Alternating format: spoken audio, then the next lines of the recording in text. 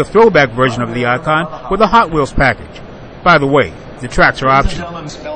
Hyundai chose to answer critics of the Genesis Coupe, who say it needed a V8. So what took so long? I think the biggest challenge was writing a check. The platform is designed for V8. It fits right in.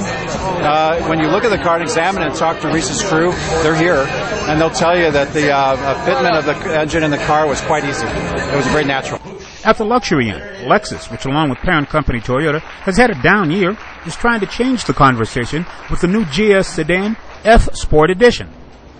This 350 F Sport is a bolder, stronger, more confident sports sedan, and it really represents a new direction for the Lexus design philosophy. It's a new chapter for the Lexus brand. Honda, which has relaunched the Civic this year, has not forgotten the performance loyalists with some different ways of making the subcompact even more appealing.